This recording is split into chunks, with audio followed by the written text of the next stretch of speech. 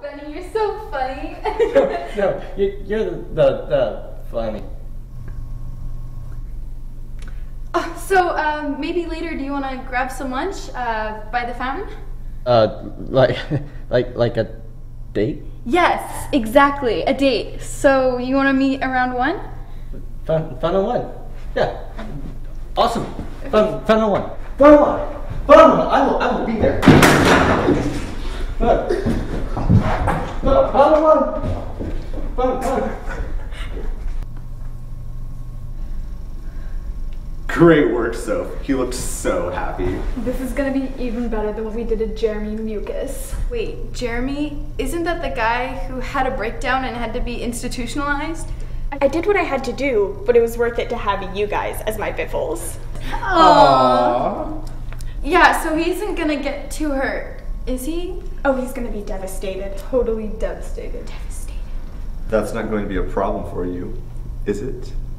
No, of course not. The fountain 1.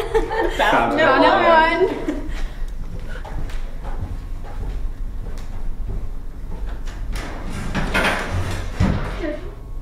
Oh, and Soph, great work.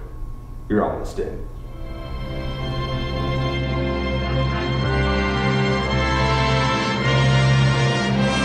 The hills are alive with the sound of music, with songs they have sung for 1,000 years. The hills fill my heart.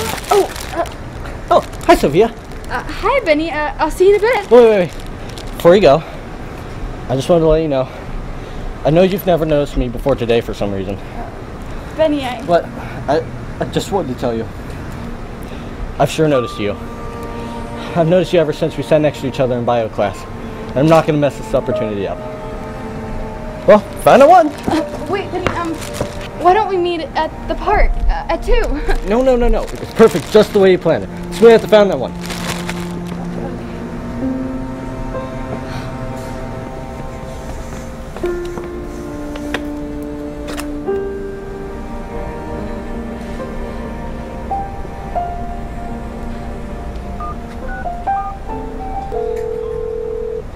Hey, Sophie Soph. Hey, Derek.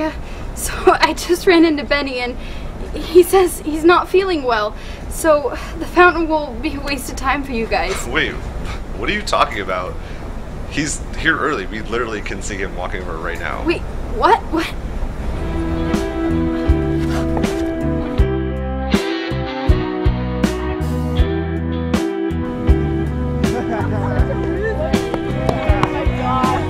So what a dweeb!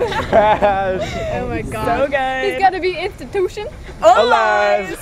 Look at him, Sophia. He looks so sad. That was so good. Yeah, get down. Let's go. Come on. Yeah, get down.